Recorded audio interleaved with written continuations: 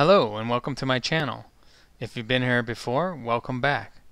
My name is Alfonso Peluso and I'm a Studio Associate Professor in the College of Architecture at IIT, the home of the legendary Mies van der Rohe, and I'm adjunct faculty at Columbia College Chicago in the Interior Architecture program. Shout out to all of my students. I hope you're doing well today. It is 2021. Alright, I remember making my first video of 2020 and just being so excited about the future being here. 2020, the future. And it didn't quite turn out the way I wanted it to. But hey, we're in 2021 now. It's decent winter day here in Chicago. Not too cold. We did see the sun yesterday, so that was pretty cool. Alright, so today, what are we going to look at? So today we're going to look at a plugin for Grasshopper called LunchBox. This is probably, from what I can remember, one of the oldest plugins for Grasshopper, LunchBox. And you can do several things with LunchBox. It's one of those things that you definitely need. And what you see on my screen is a little space frame structure. So that's something we're going to do at the end of today's tutorial, is look at a space frame structure. So we're going to look at making panels, we're going to look at making panel frames, we're going to look at making some structures, and there's some bonuses that are thrown in as we go. Alright, before we jump into today's tutorial, if you haven't subscribed to my YouTube channel, go ahead and search me up on YouTube and click on the red button for subscribe and click on the bell for all my notifications. Also, in the lower right of this video, there's a little subscribe button that you can click on at the end. My head will pop up so you can click on it. There's so many ways to subscribe. If you haven't subscribed, well, why? Alright.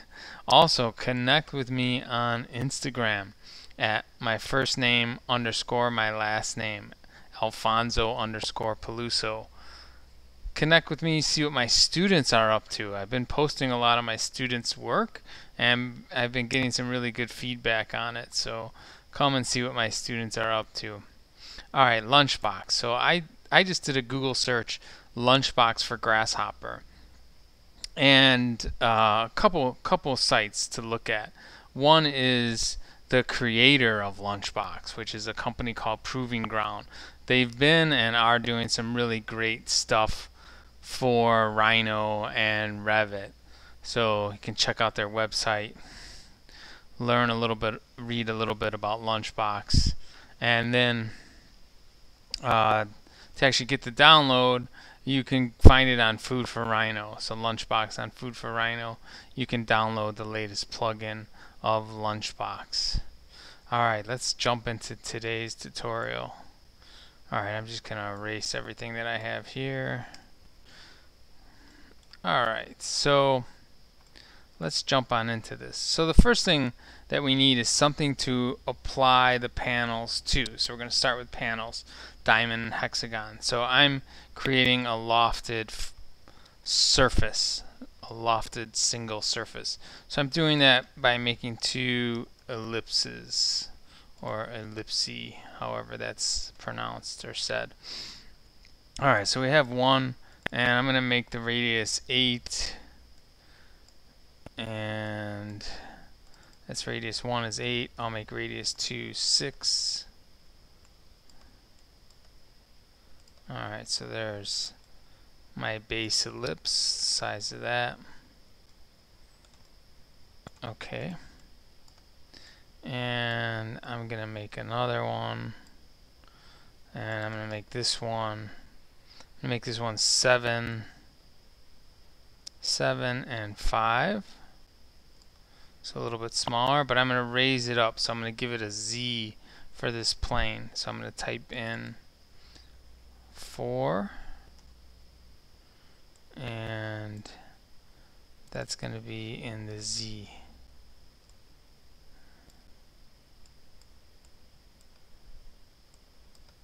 Alright, so that raises that up 4 in the Z.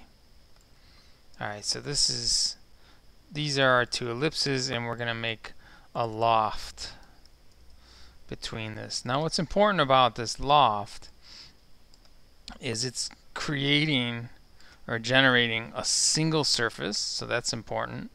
When you're working with LunchBox, you're going to need to work with single surfaces, so however you're creating those single surfaces. So not poly surfaces, or not what Grasshopper calls a B-rep for boundary representation. So no poly surfaces, no B-reps. The surface also needs to be untrimmed, so it doesn't quite work on a trimmed surface either.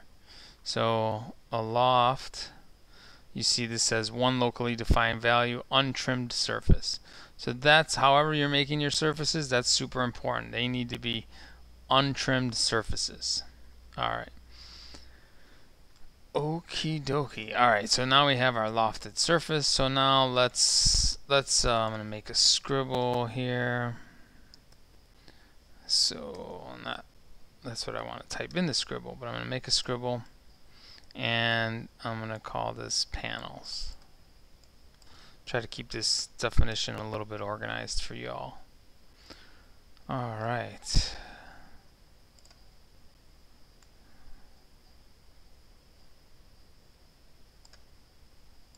Alright, so panels. I said I was going to make a diamond and a hexagon. Okay, so where's LunchBox? There's LunchBox. It's the L, or if I open that up, I can make it say LunchBox. So there's my LunchBox. Okay, so under panels, I'm going to choose diamond. Okay, so you see the input is surface. I'm going to go ahead and plug that in. Alright, I'm going to hide all this stuff. Okay, so I have this really cool like origami folding structure, and I'm going to make my U and V divisions. I'm going to make, so the U, those are the vertical in this case, and then the V are the horizontal. So as it goes around the ellipse. Alright, so that looks more natural, looks decent. Okay, so those are my diamond panels. Now, what I can do with those diamond panels is I can turn them into what's called a frame, so that they have holes in the middle of it. So let's look at doing that. So that's going to bring us into our panel frame. So we're going to do this for both diamond and hexagon because it's a little bit different. So there's panels. And then if I get a scribble, this is going to be panel frame.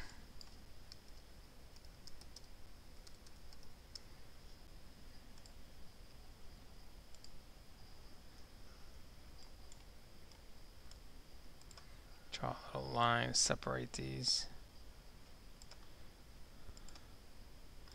Okay, so panel frame. Now that's found over here under generate. So I'm going to go down under generate and I'm going to find panel frame.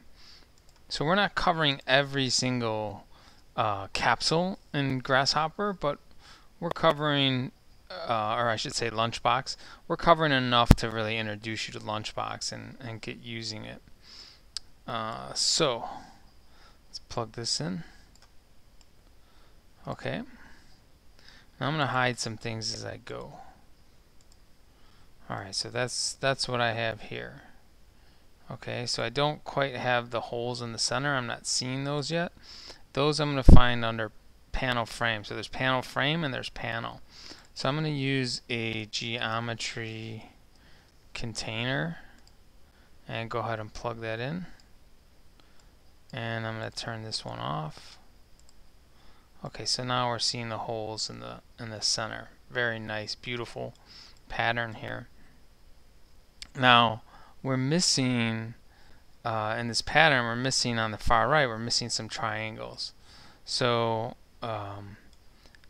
what you'll notice is there's some tri-panels. So there's the diamond, the full diamond, and then there's the triangular panels.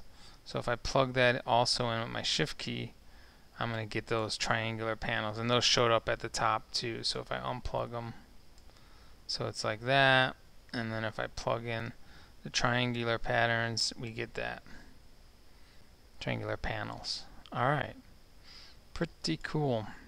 So now we're going to do this for a hexagon. So let's go in and turn this off.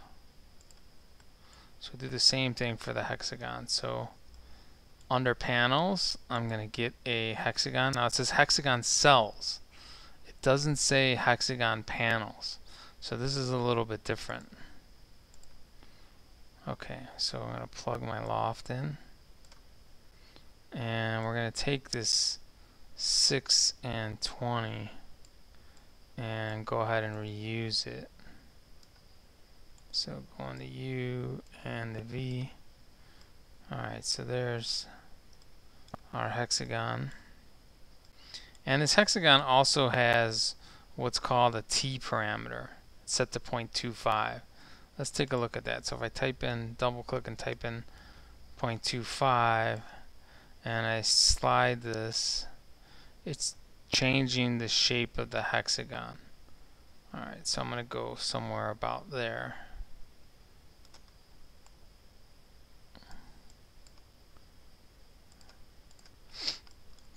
Okay, there are the hexagon cells. So it's more like a wireframe of a hexagon. I want it to look like what we had up here, where we had this nice panel frame with the hole in the middle of it. So that's what I'm looking for. Alright, so what we're going to do, so going to our bonus, we're going to look at scale and loft. Okay, so what I need to do is I need to scale these lines so that they're smaller. Okay, so let's just walk through this. So I'm going to double click, type in scale. I'm going to plug my hexagon cells into the geometry of scale. So you see that ring, that whole ring just scaled itself down. Okay. So what I want to do is I want to scale all of these cells or these wireframes from their center points. And I have their center points. I have it here. So that's going to be my center. Okay, so now you see those all scaled down in place at the right location. And then the scale factor, we haven't looked at that in either of these cases. So we're going to get a chance to look at it now. Alright, so the scale factor by default is 0.5. I'm going to use a knob, control knob. Okay, so I'm going to make that bigger. Alright. Okay, so here's what I need to do now. I need to loft between the hexagon cells and the new offset geometry. And this is a little bit tricky. So what I'm going to make is I'm going to make two curve containers to contain these curves in.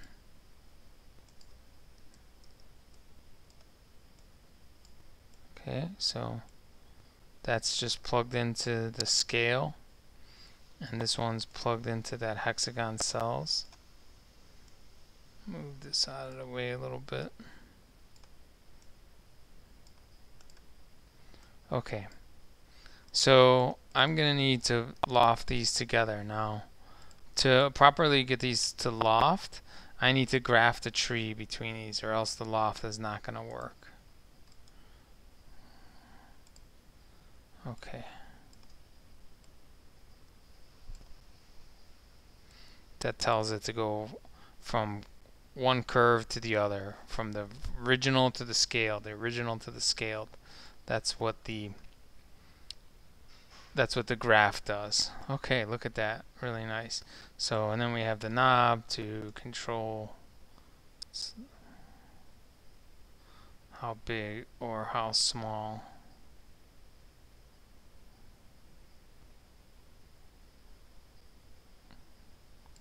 Okay. Now, let's hide all this. And this. And let's turn on this geometry. And let's just add a knob, control knob up there.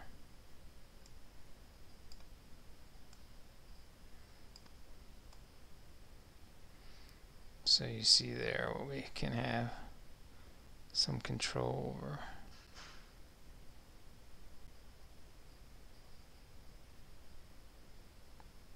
Very cool. Alright, let's hide this. Alright, awesome. This is going great. Alright, so we've looked at panels, we've looked at a panel frame, and now we're going to look at structure. So we're going to look at a diagrid space structure to begin with. So let's just organize this a little bit. Oh, I love the not so straight lines that I can draw. The not so straight lines that I can draw in Grasshopper. Alright. Alright, let me add a scribble.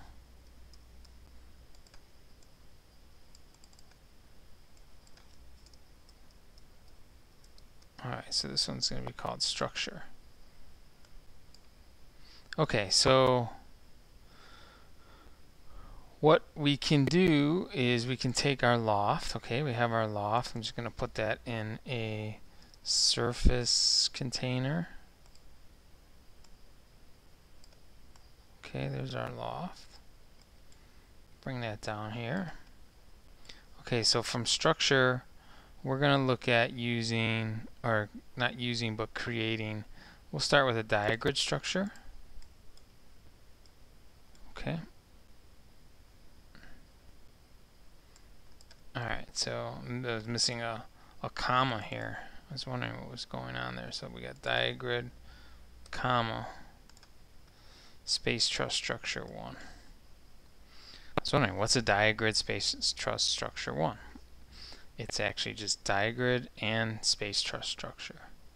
Alright, so we're going to plug this into our surface, and we'll look at using our, what we used above, which was 6 vertically and 20 as it goes around the ellipse horizontally. Okay, so this is pretty cool. Alright, so it's about getting something that is real. I want to make something real. Like what we had up here when we had this and this, it's closer to real. These don't have a thickness. They would need, you know, I would probably most likely bake these into Rhino and do an offset surface. I would try that, but they do need a thickness, and that can be tricky sometimes. Sometimes using other software like NetFab can help you get a thickness on some of these, but they would need some sort of thickness. I'm thinking of these as, you know, something that you could make, and maybe you're going to be 3D printing these. So that's something to surely think about. So right now this is just a wireframe. There's nothing real about it. So I want to start to make this real. So I have structure lines and structure nodes. Okay, we'll look at two ways. One is the easy way out, which is pipe. And pipe isn't all that bad as computers have gotten faster, because it is intense on the computer to make a pipe. But, you know, let's face it, a lot of this geometry that we create is intense on the computer. So the problem with the pipe is I can't control how many segments that it's making the pipe out of. Maybe I only want to make it out of 3 segments around, or 12 segments around. I can't control that. So I don't know how many segments it's using. It's just making a NURBS pipe, which is, again, pretty intense. Okay, so let's look at the radius. I'm going to make this a radius of 0.07. I'm working pretty small. Your radius might be bigger than that. Okay, so 0.07. Now if I zoom in, I'm going to notice the capping. Okay, I have some options for capping. I can right click on this. I can do flat cap. I can do a round cap. Okay, the round cap is kind of nice because it puts the sphere inside the other. So that's definitely a really good option there. If I choose none, what I can try to make use of, let me just move this out of the way. Oops. and move these two. What I can try to make use of is the structural node. So I can make a sphere, and I can plug that into the structural node, and you're going to see if I zoom out and made all these spheres at those structural nodes, and I can control the radii of this, so maybe 0.10, and then if I zoom in, I have the spheres at each one of those connections. Okay, so that's one way to make something real, something that I could 3D print for sure. Okay, so let's look at another way to do this, because I was, beefing on the pipe and saying that the pipe wasn't the best way to go about it. So let's look at another way to do this. So I'm just going to move these over, and I'm going to turn preview off. Okay, so under this bonus, something else that I have listed here is perp frames. So perp frames is great. If you've never used perp frames, we're going to use it right now. Okay, so I'm going to double click, type in perp frames. So we want frames, plural, in this case. Okay, the curve, I'm going to plug my structure lines in. Okay, I get a bunch of these crazy grids, and there's a count associated. So if I put 1 in just to see this, put 1 in for the count, there's these perpendicular to each line, these grids. And if yours are really huge, in Grasshopper, if you go to display preview plane, I call them grids, preview plane size, like yours might be, I don't know what the default is. The default could be 10. So that's these huge ones. So I'm going to display preview plane size, and I'm going to make this 1. Okay. Alright, and the default was 10. I like that default of 10, to be honest with you. So what I'm going to do now is we're going to take what's on the perp frames, or we're going to put on the perp frame, we're going to draw on the perp frame a polygon. And I'm just going to draw a triangle. Triangle should be less intense than a pipe. So the radius of that triangle, I'm going to try 0.07. Okay, so if I was to look at all these perp frames, right now there's a hexagon on the center. That's what's in green. There's a hexagon right there. Hexagon, hexagon, hexagon. Okay, the number of segments, if I double click and put 3 in. Okay, now I have a triangle. There's my triangle. There's my triangle. So I'm going to loft between all those triangles.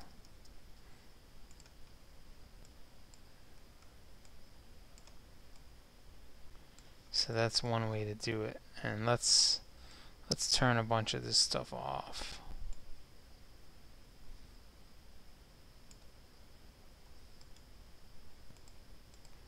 Okay, so here we are. With it's just a little lighter now. Okay, it's triangular, it's a little lighter. I can use those same nodes, right? Those same spheres. So if I take my structure nodes, just turn it on basically. Alright, let's see, where are those at? There they are. Alright, as long as they're big enough to take in all that's being connected there. Alright, super fantastic right there. Alright, we have a really cool diagrid, something real, something we could print. Okay, so the last one I want to look at is I want to look at a space truss structure. And I think, one reason I'm looking at this is it reminds me of what's happening with this company called Branch Technology. And Branch Technology is a company, it was a startup company in I think it was Chattanooga, Tennessee, and they had this idea that you could make 3D printed structures. And originally, I think their idea was that these are embedded in wall systems. But this image on the right is, at the moment, I think the world's largest 3D printed structure. This is all just, this is all your standard plastic 3D printed material.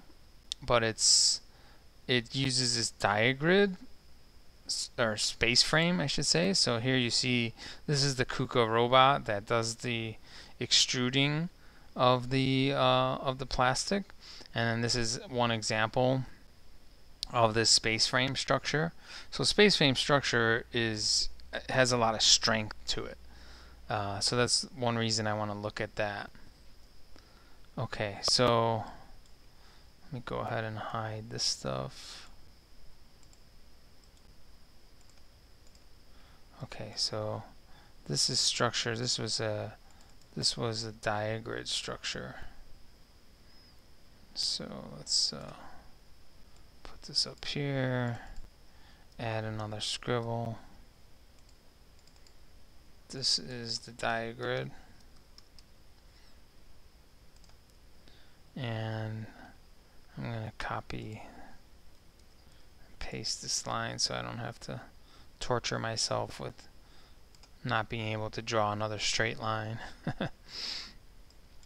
Alright, so that's my diagrid. This is going to be the space frame.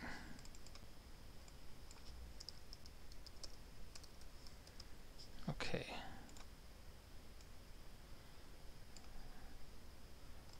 Alright, so here is our little surface that we're just going to keep using for right now. Alright, so under structure, there's space frame truss structure 1 and space frame structure 2. Space frame structure 2, we'll look at using 2 surfaces. Space frame structure 1 is just looking at one surface. Okay, and here's my one surface. Alright, so copy and paste these. So here's our 6 and our 20. And the other thing we have is we have the depth of that truss. Right now it's 5. I'm going to try something like 1.555. Just a random number that I like using with 3 decimal points. Alright, you see I'll have some control over this later of how big or small that I want this.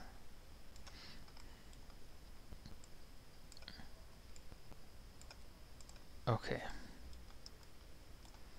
So that's our wireframe. So now we have the primary lines in both directions. We have the web lines. We have the structure nodes.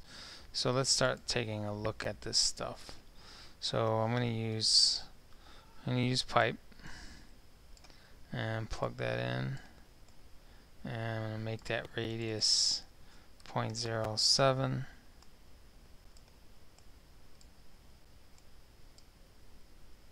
Okay, so we'll start to see as I plug these in what they actually are. So this is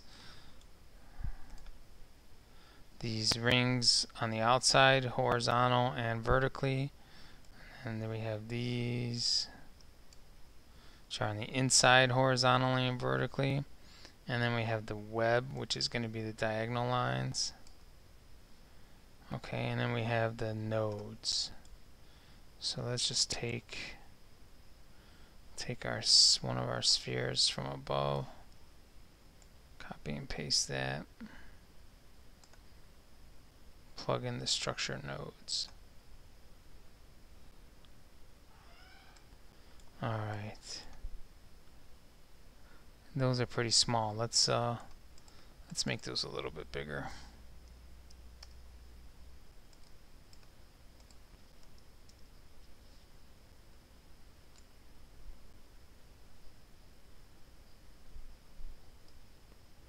Oh, this is turned off. I'm like, what is happening here?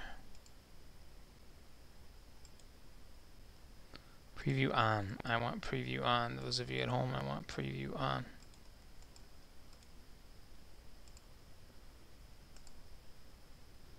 Alright, there we go. Those spheres are they're pretty heavy on the computer, no doubt about that. Okay. Alright, so there we have that. Alright, and all I did to make it pretty was I baked it. I just took these pipes and spheres, I right clicked and I baked. Save this.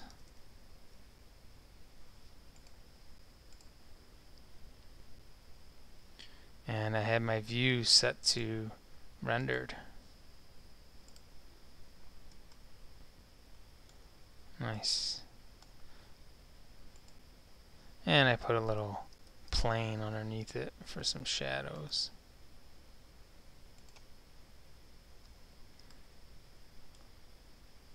Alright, so there you have it, LunchBox. Great little plugin. It's taken me a long time, I don't know why, to make a video, but great plugin. It's been around a long time. I hope you enjoy the plugin. I hope you enjoyed this video. If you enjoyed this video, give me a thumbs up. Also, leave me a comment. Let's get some more comments going. Leave me a comment, what you like, what you didn't like. I like hearing both. I've heard them all. There's sometimes I've made these videos without having my headset on, or having set the mic to my headset, so you'll get the computer fan kicking in. And someone recently asked why I made a video in an airplane hangar, and I laughed at that. I thought that was really funny. That was great. Alright, so leave me some comments. On the left, my head is going to pop up in the upper left. And if you haven't subscribed, go ahead. What are you waiting for? Click on that to subscribe. In the upper right, I'll put some links to some other videos. Not sure what those are going to be. Alright, thanks for watching. I will see you on the next one.